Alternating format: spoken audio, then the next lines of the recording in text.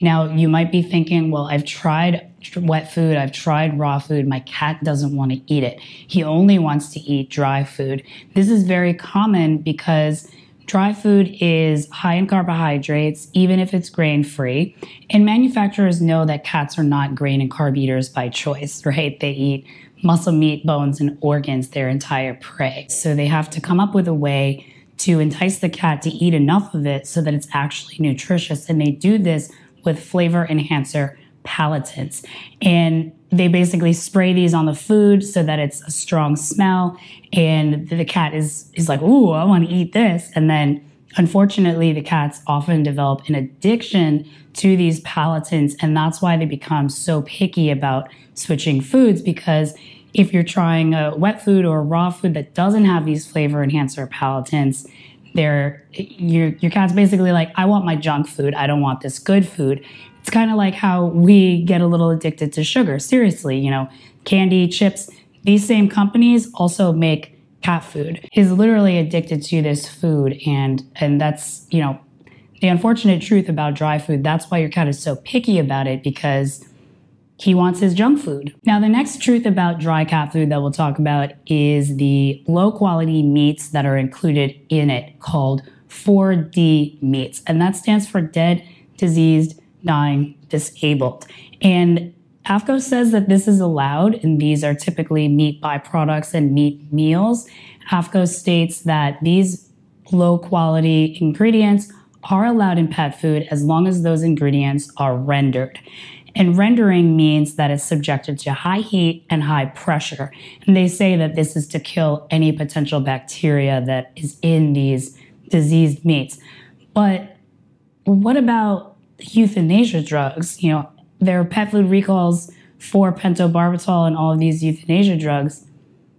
That explains how it happens, because they have these diseased, dying feed animals. The farmers want to sell them because they want to make money, obviously. They're in business to make money. So they're going to do what they can to make those animals healthy again. If they're diseased and on their way out, they're going to be giving them medication. And these medications and potentially euthanasia drugs will end up in the pet's food if they're using these 4D meats. Yes, high heat and high pressure might kill bacteria, but that doesn't do anything to these drugs. There's a CRS report for Congress on the animal rendering industry that covers this topic extensively, and they state that these renderers convert billions and billions of pounds of these diseased carcasses into not only pet food, but also human products like cosmetics, candles, and other things that we probably have no idea about. And the report states that most of these animals come from farms, but they could also come from feedlots, marketing barns, and even animal shelters, plus food waste from restaurants and stores.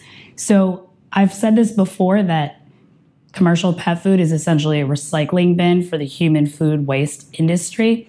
And that report right there proves it, that it's kind of like baloney. You just throw everything together and be like, yeah, let's just package it up and say that it's premium. Also, I would like to mention that there are companies that specify which animal they're using and the part that they're using. For example, they will say turkey thigh, turkey liver, turkey heart, instead of poultry byproducts. See, that term poultry byproducts is very vague, because there are a lot of animals that fit under the poultry category. Do they not know? Is it that there are just too many different sources that they can't specify which type of bird it is? And then the byproducts part means that it's essentially leftovers from the human food industry, stuff that we don't consider to be edible, like lungs and udders and some of the organs like that. But it could also be beaks, feathers, feet. Now, of course, the cat would eat the entire prey, so that would include the feet and the fur and the feathers, but that isn't their main source of their meat. The entire prey is about 80% muscle meat. Then there's about 10% bone, 10% organ. So if it's only feet and feathers and beaks, that's not sustainable protein that's suitable for a cat. And we have no idea of knowing which parts they're using, because all they say is poultry byproducts. instead of turkey thigh, chicken breast, chicken liver, chicken heart. I hope that makes sense. Now, I hear you saying my cat won't eat anything but dry food. I've tried everything. I made a specific transition plan formulated for picky cats. You can check that out right over Meow. Thank you so much for watching.